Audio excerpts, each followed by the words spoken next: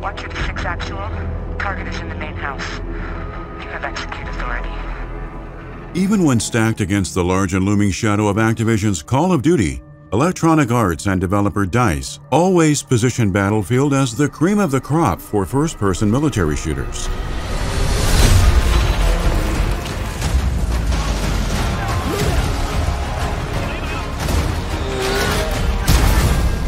Few would disagree the franchise's penchant for hosting massive battles and dropping players into hectic vehicle-involved encounters set a precedent hardly rivaled. However, Battlefield 5 tested such thinking, launching in November 2018 to reviews that labeled it messy, unpolished, and technically unsound. The World War II set experience found better footing years later, but by that time, series faithful had cast their gaze toward the next major outing, Battlefield 2042. To a degree, the futuristic Battlefield aimed to abandon and magnify the brand's core tenets, parting ways with the usual class system in favor of introducing specialists. Mainstay features such as the scoreboard also took a back seat at launch in late 2021. DICE further eschewed tradition by not developing a single-player campaign to focus its efforts on building a live service. Unfortunately, 2042 arrived in a disastrous state, plagued with issues that would result in its categorization as the worst launch in brand history. But after eating crow for months on end, Battlefield 2042's developers eventually managed to improve upon the base game. Some wondered whether such change came too late, given that amid all the turbulence, EA shared its intention of overhauling the property with new leadership at the helm. The maligned 2021 entry could thus mark the end of an era. This is the tragedy of Battlefield 2042.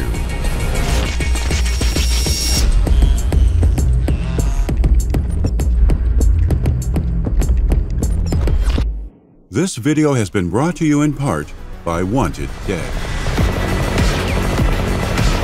Ever long for the days when 80s action movies were all the rage? Well, reminisce no more, because Wanted Dead is a game that exists and lets you experience what it's like to be Arnie in Commando or Rambo in, wait for it, Rambo. But now as a woman who has a katana, a cybernetic arm, and questionable karaoke skills. Wanted Dead is the first title from the fresh-faced publisher 110 Industries and is a love letter to the beloved classics of the PS3 and Xbox 360 era. Offering 8 to 10 hours of action-packed, kick-ass fun with over 50 stylish finishing animations, unique boss encounters, and an amazing hack-and-slash gun-fu combat system, Wanted Dead is unlike anything else out there. Act now and you can get Wanted Dead at an impressive discount of up to 50%. The game is available on PC via Steam and Epic Game Stores, as well as the PS4 and 5, Xbox Series X and S, and Xbox One. The sale will end on September 4th on Steam, September 5th on Xbox, and September 13th on PlayStation. So hurry up and use our link in the description or in the pinned comment to buy Wanted Dead with this amazing discount, and you'll get an experience you definitely won't forget. We'd like to thank Wanted Dead for sponsoring this video.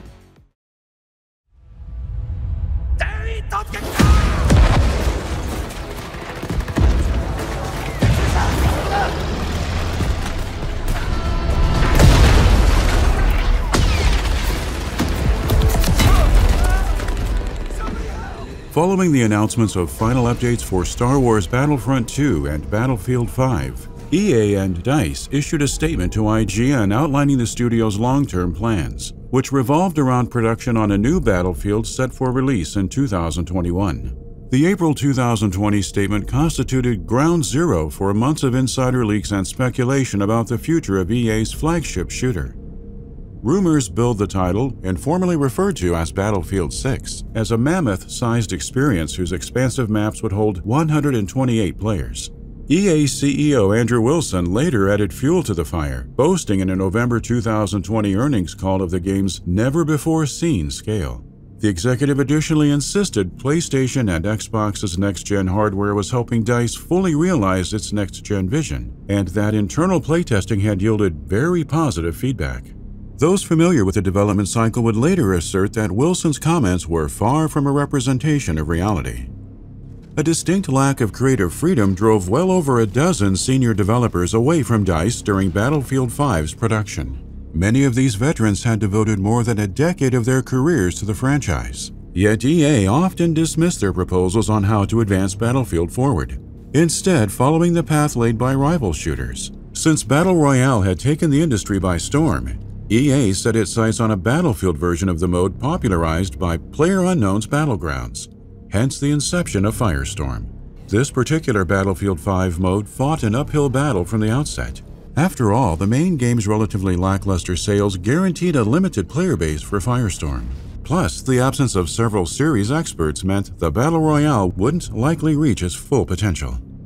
Regardless, EA longed for a piece of the pie that PUBG, Fortnite, and Call of Duty's Blackout offerings so enjoyed. Respawn Entertainment's then work-in-progress Apex Legends showed promise, but there was no assuring its success, especially since the studio actively pursued the free-to-play route. At the time then, Battlefield still seemed the publisher's best bet at breaking ground in the Battle Royale space. Firestorm remained a priority, but a full-blown Battlefield Battle Royale eventually occupied center stage, with EA reportedly advising DICE to mimic the genre's most popular gameplay design choices.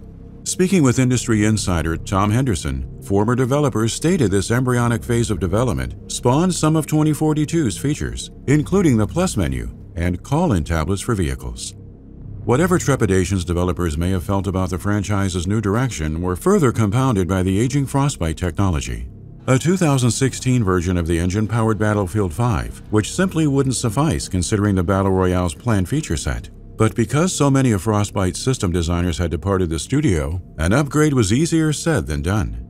All told, production on what would become 2042 lasted for 3 years, 18 months of which were spent on overhauling Frostbite.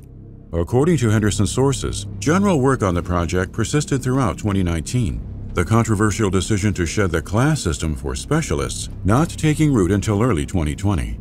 The player base's investment in Apex Legends' distinct characters inspired the choice. So too did the billions Activision had raked in from Call of Duty microtransactions. That loot boxes were coming under fire from governments around the world also reinforced EA's interest in alternative revenue streams. Amid these changes, DICE staffers found themselves facing the challenge of working from home because of the COVID-19 pandemic. Integrating Frostbite upgrades presented several more obstacles under these circumstances, as most developers didn't have the equipment necessary to work remotely. A hardware leasing system helped in many respects, yet progress hit additional roadblocks given the sheer amount of data employees were required to download on a daily basis. Reportedly, the studio's less experienced developers especially struggled during this period, missing out on hands-on experience which culminated in a logistical nightmare for senior staff who had to guide them along from afar. The biggest shift for the new Battlefield manifested between the months of April and August 2020. Wherein it pivoted from a Battle Royale epic to a standard DICE experience. Tom Henderson's reporting cited Call of Duty Warzone's release and subsequent success as a major motivating factor. Massive maps, 128-player matches, and a doubling down on the specialist system became the name of the game, while the Battle Royale conceit ostensibly inspired the final product's Hazard Zone mode. Notably, the project entered full production in August 2020, just as DICE was putting the finishing touches on the drastic conceptual leap. That left the team with 15 months to build a next-gen Battlefield, making the EA CEO's February 2021 statements about the title being way ahead of schedule a misrepresentation of the facts. Allegedly, his comments originated from assumptions made by inexperienced DICE leads. By this point, though, higher-ups at least recognized the need for extra help, resulting in EA's supposedly unprecedented decision to pull Burnout creator Criterion from Need for Speed and shift those resources to Battlefield 2042. Interestingly enough, EA had already assembled Battlefield's biggest development team to date, comprising DICE, its LA satellite, Criterion, and former Need for Speed studio EA Gothenburg.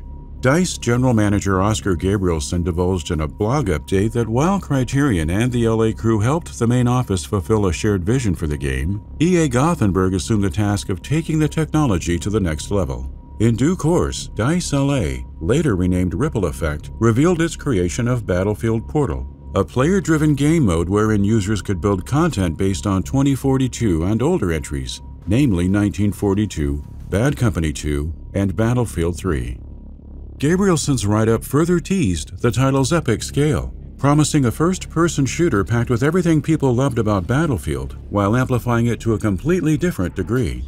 And at the center of it all sat all-out military warfare and game-changing levels of destruction. DICE expounded on these ideas upon formally unveiling Battlefield 2042 in June 2021.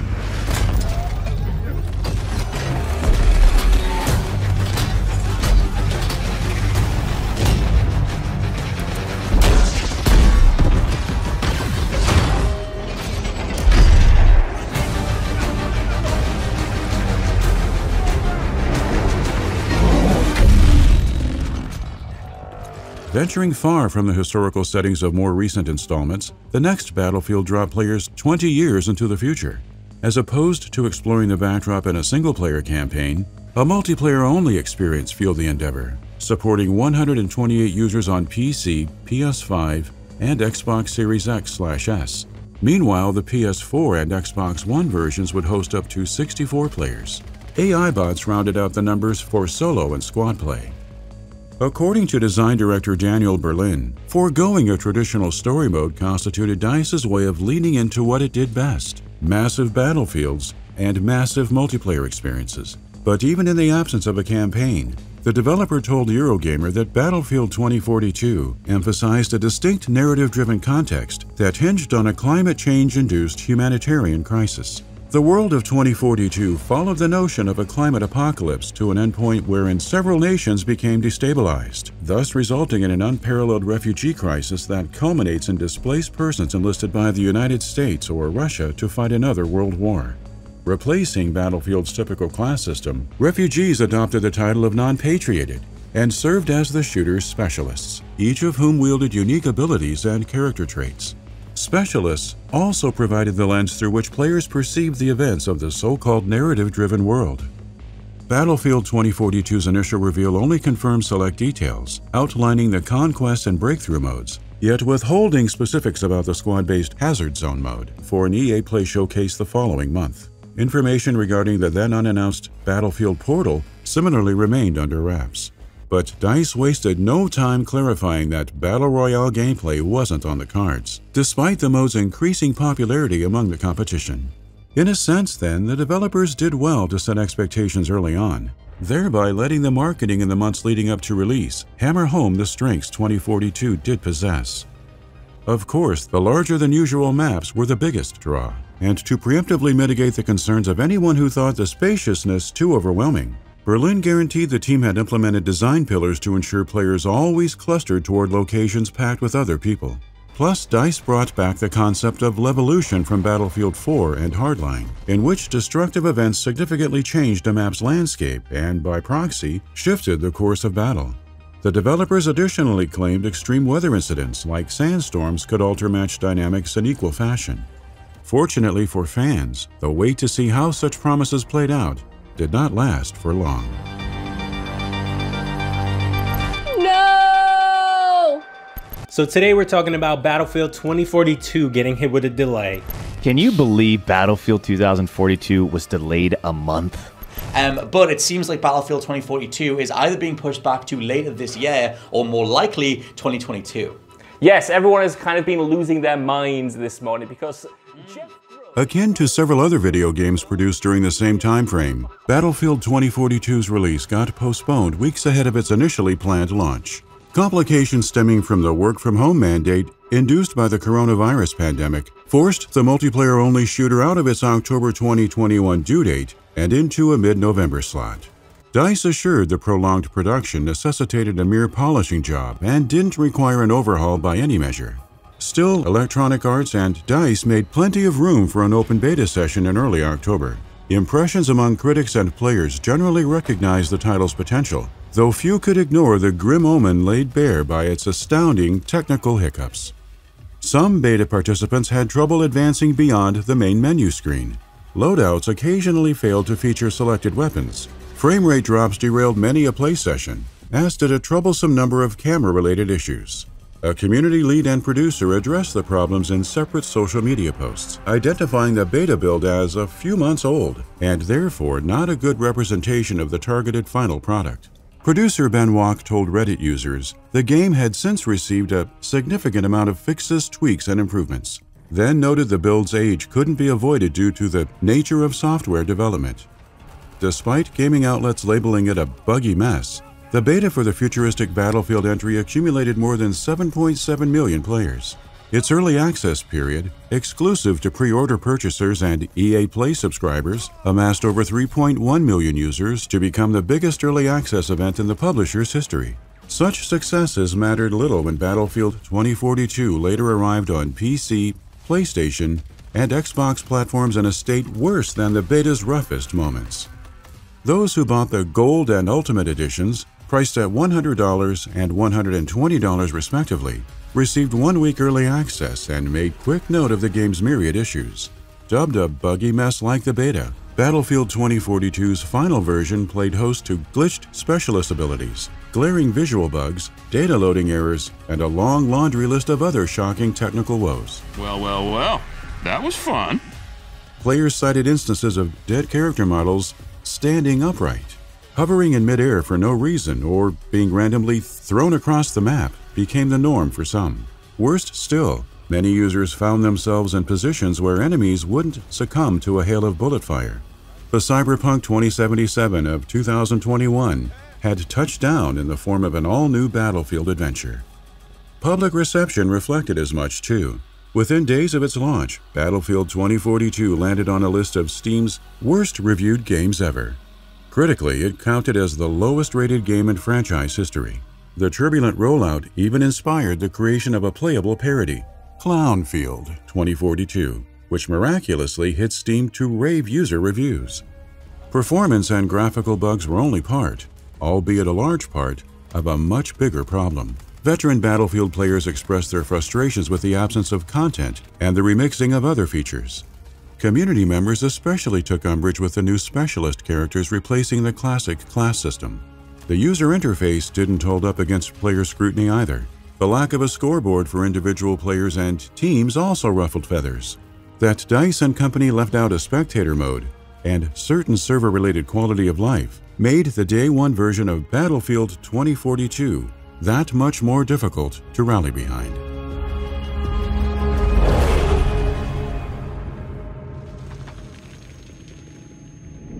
They done me! I need a medic!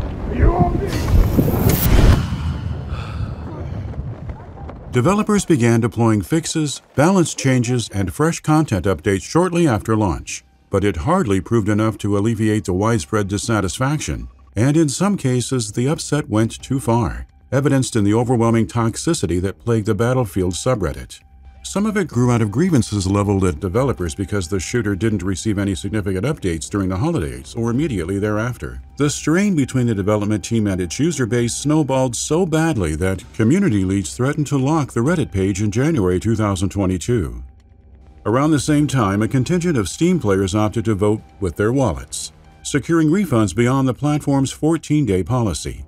The Steam community invested its energy elsewhere too, as data at one point showed 2042's player counts dipped below that of older entries such as Battlefield 1 and Battlefield 5. Well aware of the discontent, DICE took great strides to address player feedback, though it meant postponing previously scheduled releases by several months. In February 2022, developers delayed the Season 1 update slated for the year's first quarter to an early summer window. The goal was to focus production efforts on patching weaker points, introducing modifications based on criticism, and guaranteeing the Season 1 content would be high quality. To the delight of many a fan, the promised work-in-progress features included a much-coveted scoreboard overhaul and all-chat functionality. It didn't take but a few months for DICE to deliver on said promises and roll out other game-changing additions, the most impactful arriving alongside Season 1 0 Hour. The Season 1 update went live in June, bringing with it a brand new map, battle pass, weapons, and a previously unavailable specialist. Despite its minimal additions, 0 Hour marked a major step forward. Much of the Battlefield community agreed that, for the first time since launch, the futuristic FPS title felt fun, enjoyable even. New specialist Evelina Liz wielded an overpowered rocket launcher that required balance adjustments but still injected the experience with a breath of fresh air. Zero-hour stealth helicopter and weapons similarly mixed up the action in exciting ways. Yet the 2-level exposure map particularly lifted the spirits of users who'd spent 7 months questioning whether the beleaguered game would ever enjoy better days. Set amidst a landslide exposing a secret U.S. military facility, Exposure addressed numerous complaints leveled against the maps preceding it. Tighter spaces gave way to intense combat encounters, and the inventive uses of verticality ensured the firefights never grew too dull. Dedicated players further anticipated changes to the launch locales, whose map designs they pejoratively likened to walking simulators. The primary issue players found on day one was the lengthy travel time required between points of interest on any given map, thanks in no small part to Battlefield 2042's 128 player matches. Agreeing with this consensus, DICE patched the Kaleidoscope map in a late summer update, targeting a smaller setting with improved gameplay flow by moving base spawns and flags closer together. Such advancements rejuvenated the player base, though the rumors circulating during this period suggested EA had entered abandoned ship territory with respect to Battlefield's latest installment. Denying claims that only a skeleton crew would continue pushing out content for the foreseeable future, the publisher said a significant team across studios remained hard at work on evolving and improving Battlefield 2042. These efforts showed throughout subsequent months with the debut of Season 2, 3, and 4 between August 2022 and February 2023. A few hiccups reared their heads every so often, however. For example, weeks before the Season 3 update, DICE removed its limited-time Liquidators event only 30 minutes after launch because of game-breaking progression bugs. The mishap proved there were still growing pains to iron out, but regardless of minor faults here and there, the good in Battlefield 2042 had slowly started outweighing the bad.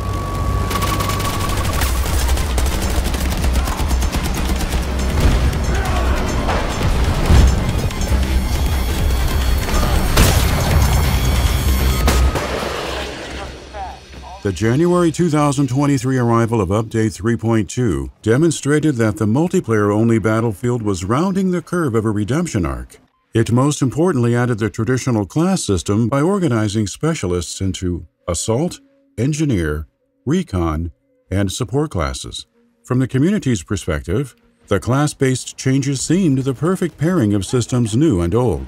What's more, the 3.2 patch coincided with the release of Season 4 in late February, which EA soon thereafter followed up with a PlayStation Plus launch. According to True Trophies, data showed PS Plus boosted 2042's PlayStation user base by over 500%, an impressive feat for an experience that the public widely dismissed just 12 months prior. Even the once toxic online community felt the positive ramifications of game-changing adjustments.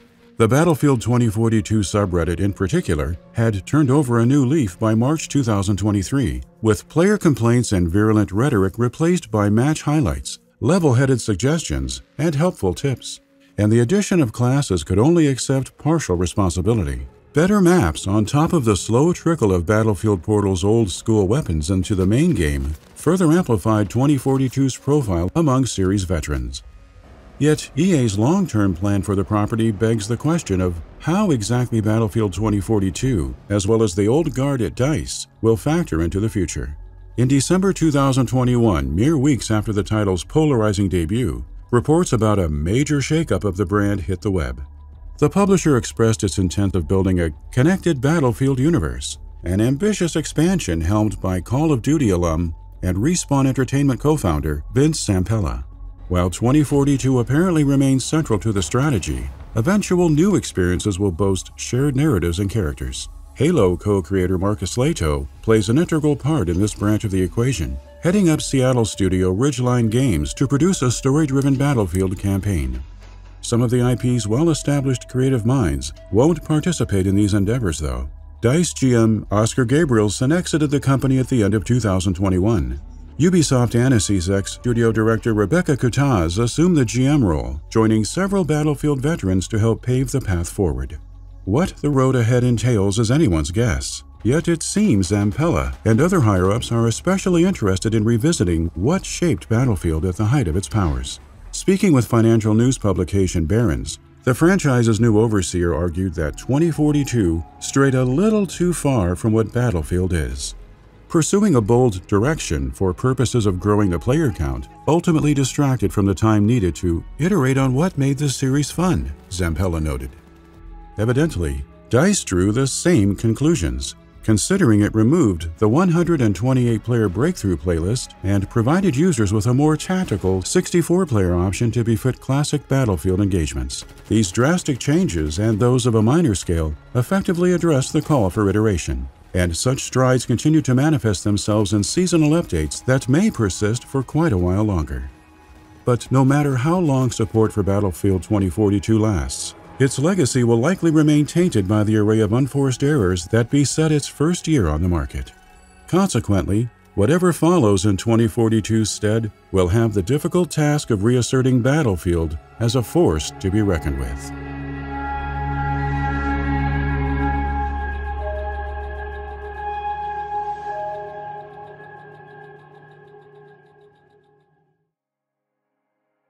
Thank you for watching.